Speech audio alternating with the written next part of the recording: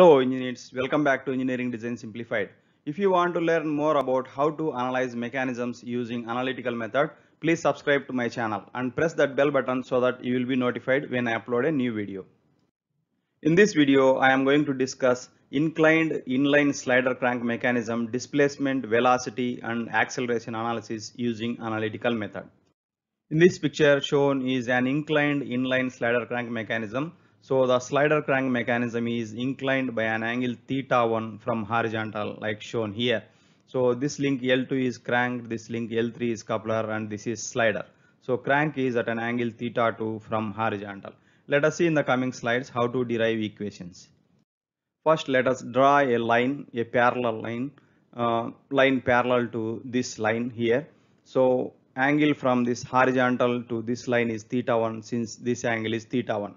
Now angle from this horizontal to this coupler link is theta 3. So angle between this line and this red line, that is coupler and this inclined line, will be theta 1 minus theta 3. So the length of this link coupler is L3.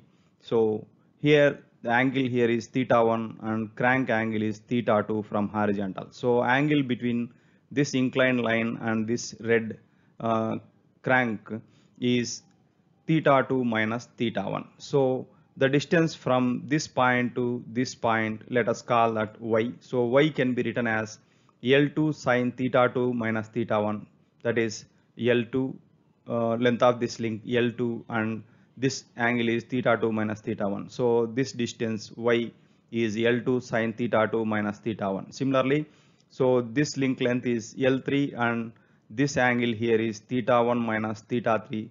So this length here will be equal to L3 into sine theta 1 minus theta 3. So we have L2 sine theta 2 minus theta 1 equal to L3 sine theta 1 minus theta 3. So from this we can write theta 3 equal to theta 1 minus sine inverse L2 by L3 sine theta 2 minus theta 1. When crank angle theta 2 is equal to theta 1, then these two links fall in line with this inclined line. So the slider will come to this position. So the distance between this point and this slider center can be written as L2 plus L3. Since this is L2, this is L3. So total distance is L2 plus L3. Now let us call this distance along this inclined plane. So distance from here to here x1. So similarly the distance from here to here x2. So the displacement is s. So from here to here. So now let us write x1. x1 can be written as L2 into cos theta 2 minus theta 1. Since this angle is theta 2 minus theta 1, this is L2. So this distance, that is x1, equal to L2 cos theta 2 minus theta 1. Similarly, x2 can be written as since this length is L3 and this angle here is theta 1 minus theta 3. So this distance x2 can be written as x2 equal to L3 into cos theta 1 minus theta 3. So from this diagram, the displacement of the piston for any given crank angle theta 2 can be written as s equal to this distance L2 plus L3 minus x1 minus x2. So that is written here. So s equal to L2 plus L3 minus x1 plus x2. So minus here for both of them. So let us substitute this x1 and x2 in this equation. We get s equal to L2 plus L3 minus L2 cos theta 2 minus theta 1 minus L3 cos theta 1 minus theta 3. So after rearranging this equation, we get displacement of the slider s equal to L2 into 1 minus cos theta 2 minus theta 1 plus L3 into 1 minus cos theta 1 minus theta 3. So this is the equation to find displacement of the slider for any given angle theta 2. So theta 3 we have seen in the previous slides how to calculate that. Now to find velocity of the slider, we need to differentiate the displacement equation with respect to time. So v equal to ds by dt. So the previous equation after differentiation, it will become L2 into 0 minus sine theta 2 minus theta 1 into omega 2 plus L3 into 0 plus sine theta 1 minus theta 3 minus omega 3.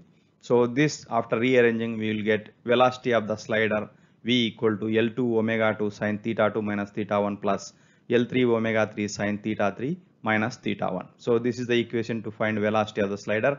To find acceleration of the slider, we need to differentiate velocity equation with respect to time. So after differentiation, this equation will become a equal to dv by dt, that equal to L2 omega 2 square cos theta 2 minus theta 1 plus L2 alpha 2 sin theta 2 minus theta 1 plus L3 omega 3 square cos theta 3 minus theta 1 plus L3 alpha 3 sin theta 3 minus theta 1.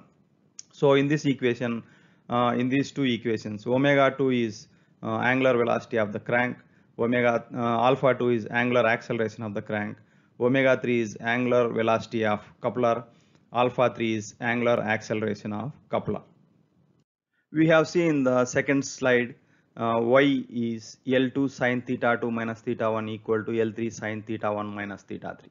Now let us differentiate this equation with respect to time. So dy by dt is equal to L2 omega 2 cos theta 2 minus theta 1 equal to minus L3 omega 3 cos theta 3 minus theta 1. So from this equation we can write omega 3 angular velocity of coupler link equal to minus L2 omega 2 cos theta 2 minus theta 1 by L3 cos theta 3 minus theta 1. So using this equation we can find angular velocity of coupler link. Now to find angular acceleration of coupler link, we need to differentiate y with respect to time twice. So this will become d square y by dt square equal to d by dt into L2 omega 2 cos theta 2 minus theta 1 equal to d by dt minus L3 omega 3 cos theta 3 minus theta 1. So after differentiating this and rearranging, we get alpha 3 angular acceleration of coupler link alpha 3 equal to L2 omega 2 square sin theta 2 minus theta 1 minus L2 alpha 2 cos theta 2 minus theta 1 plus L3 omega 3 square sin theta 3 minus theta 1 by L3 cos theta 3 minus theta 1. After having derived all the necessary equations, now let us solve a problem using Microsoft Excel.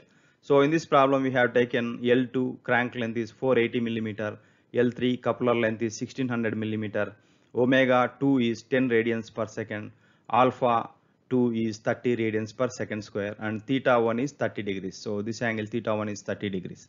So the theta, in this column theta 2 is written from 0 to 360 degrees at an interval of 15 degrees. So in this column we have calculated S displacement of slider, in this column velocity of the slider, in this column acceleration of the slider, here theta 3 angle theta 3 of the coupler link, and in this column omega 3 angular velocity of coupler link, and in this column alpha 3 that is angular acceleration of coupler link are calculated. So these are the values. In the coming slides let us see the graphs.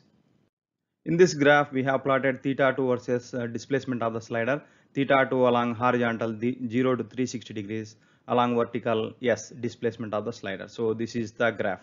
In this graph we have plotted theta 2 versus theta 3. So along horizontal again theta 2 0 to 360 degrees, along vertical theta 3. So this is the variation of theta 3 with respect to theta 2.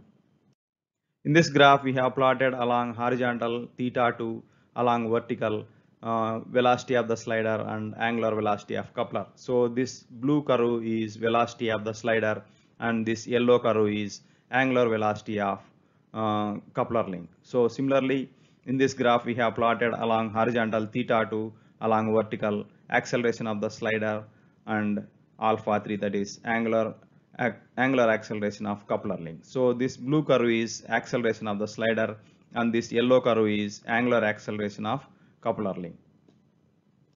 That's all for today's video. If you like this content, please like, share and subscribe. Thanks for watching.